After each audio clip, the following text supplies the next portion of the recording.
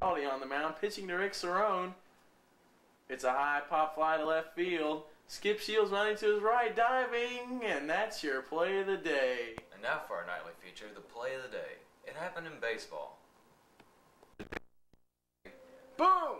And Jose Canseco on the warning track. Oh, and a beautiful catch for our play of the day. And now for our nightly feature, the Stewart's play of the day. It happened in baseball.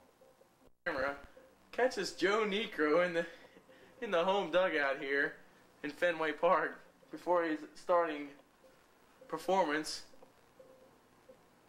as he walks out to the mound to make his first pitch. Here's the pitch to Keith Hernandez. Keith just did not know where the pitch was coming from. He questioned the umpire. The umpire came out, studied the ball, called timeout, walked out to the mound to inquire with Joe Niekro. As you see right here, Joe, very, very timid. He knows he's done something wrong. But the funny part about it all is the inspection right here, as Joe Niekro acts like he is never at fault. Oh, what was that? Oh, Joe.